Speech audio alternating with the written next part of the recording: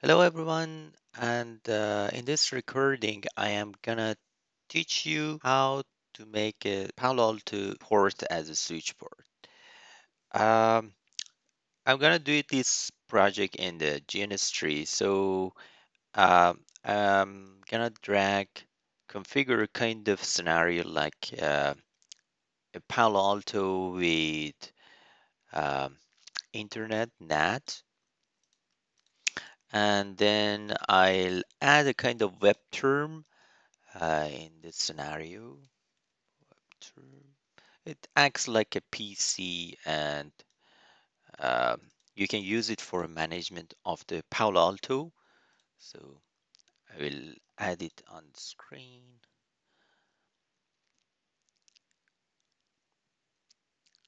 And I'm gonna start my Palo Alto because it's gonna take a long time uh, so the all services to comes up.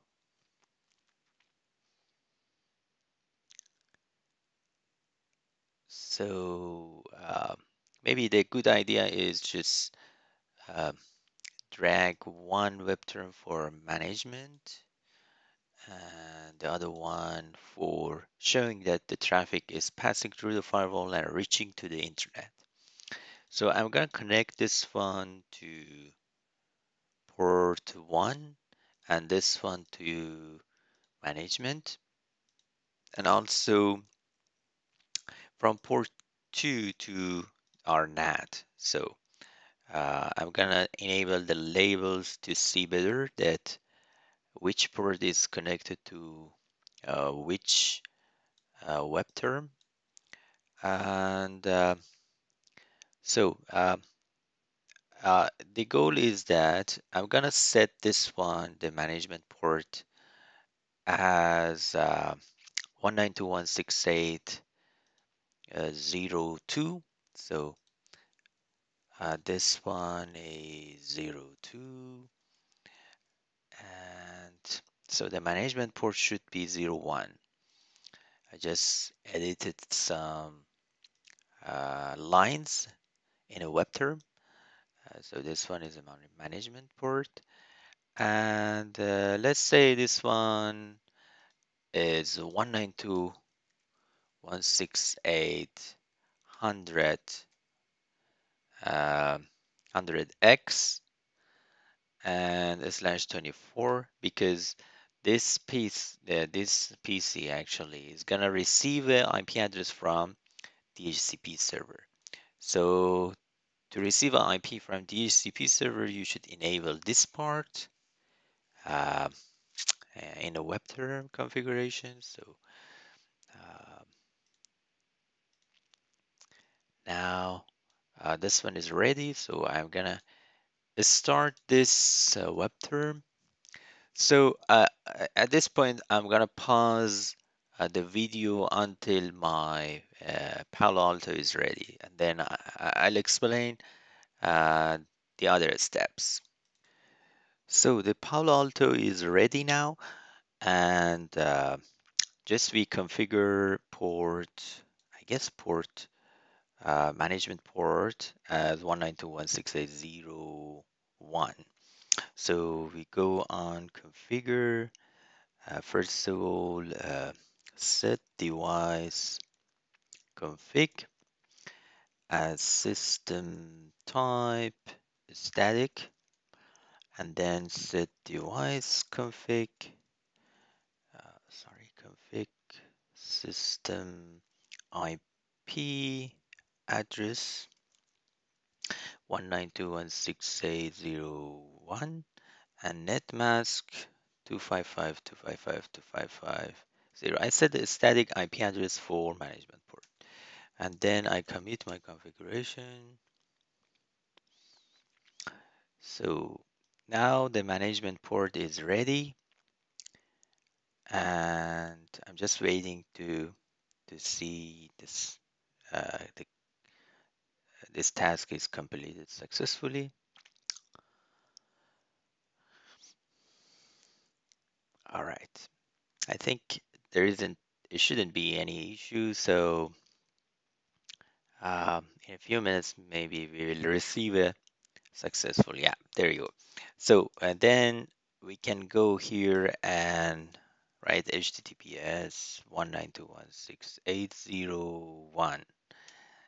And because this one is a version 10 of Palo Alto, so the username password is not admin, and it's gonna ask you to set that. So I set the username password um, in the command line.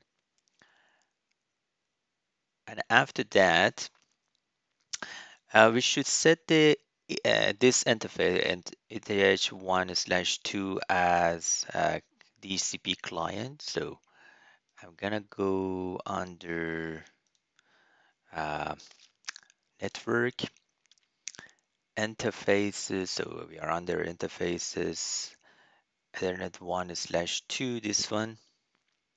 So double click. First of all, I will change this one as a layer 3.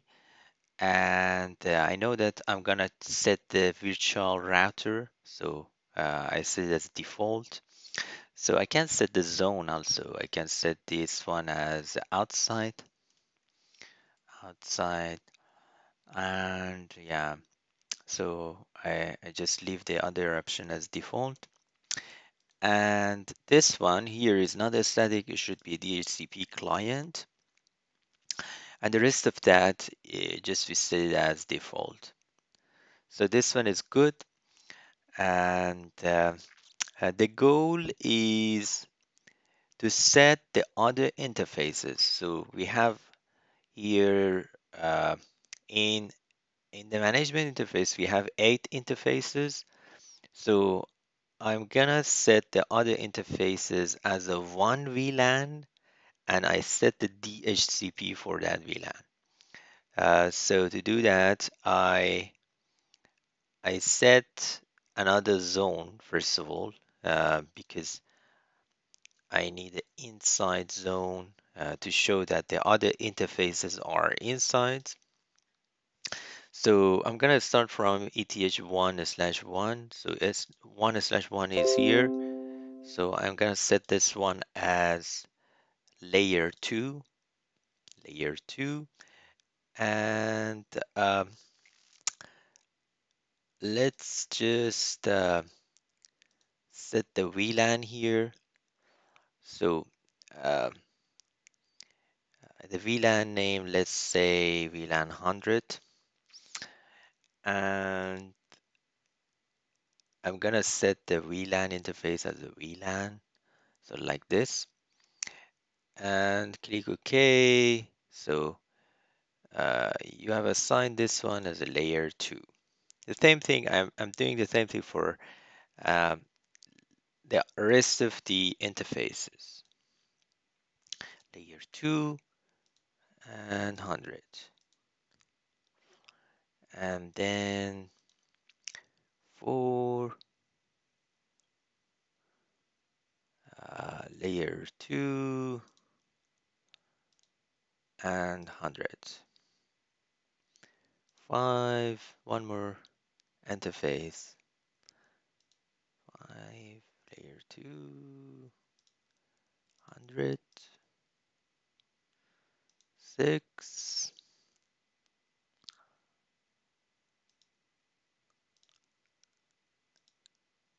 100. So in this way, um, any ports, it acts like a switch port, and you have one port as a WAN port, and the rest of that is LAN port. Uh, this is a solution that we are doing as in Palo Alto for configuring the rest of the port as a switch. So this one is 100. So this part is okay. I'm gonna go under um, this interface VLAN, the VLAN. So I just gonna change that one. Maybe I didn't see that one. Yeah, that the VLAN and 100 default. Uh, I didn't configure this one as a layer 3. And I should be able to see this all, hopefully. Yeah, this is inside. Okay, sounds good. And um, so something else that is very important here, Ethernet 1/1 is our gateway for the network. So I can assign the IP address IPv4 to VLAN. So here is going to be 192.168.100.1/24. And this is our gateway. And yeah, it sounds good. And I'm going to go to under DHCP server now. And I set the VLAN and I set the IP pool like 192.168.110 until 192.168.130. And what else we can set here? We can set some options like a gateway 192.168.101, 255, 255, 2550, 8, 8, because we don't have a DNS server, we can use a Google DNS server. This one is a gateway that we set for uh, VLAN. So sounds good up to now. So I'm gonna commit the configuration first. Also, we needed some other policy like the policies and the security policy and the NAT.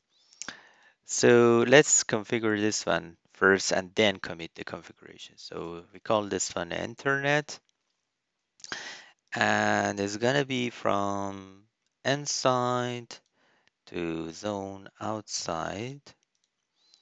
Let's say all application and all services is allowed and just show us the start session and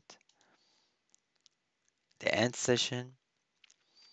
And for the NAT, we can say because this one is a source NAT, we can say, okay, internet NAT, your local NAT, you can call it whatever you like. And the source zone is from inside, the destination is outside, and the is uh, interface is because if you look at this one, the traffic is passing and reach to Ethernet 1/2, and any services destination translation is dynamic IP and port, and then we set it to interface Ethernet/1 2. So if you get the IP address, it will show up this IP address here. So this is our translation. I'm going to commit the configuration.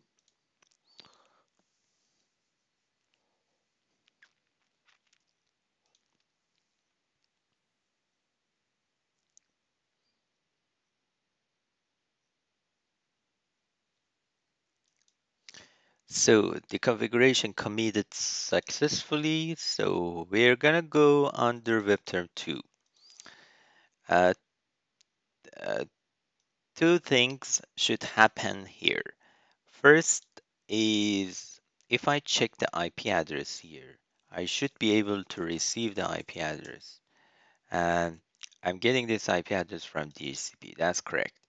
The second thing is that I should be able to reach the internet. Yeah, if you look at test, I can reach to the internet. And to do more, to prove that our switch ports are configure correctly, I add another web term and I connect this one to port uh, Ethernet 1/3 to see that which IP address I will receive. So again, I configure this one as DHCP. So this one is at DHCP. And let's see.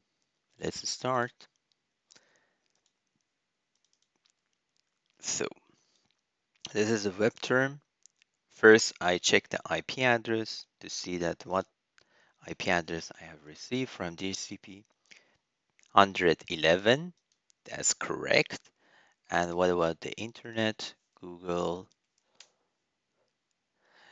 So that's the successful configuration for um, your Palo Alto. So I configure port Ethernet 1/2 as a layer 3, the rest of that as a layer 2, and they act as a switch port. I created a VLAN, and um, in the VLAN, I can show you that again. I set the VLAN as 192.168.101/24, and the rest of the Ethernet is layer 2. I hope you can use this configuration, and thanks for watching.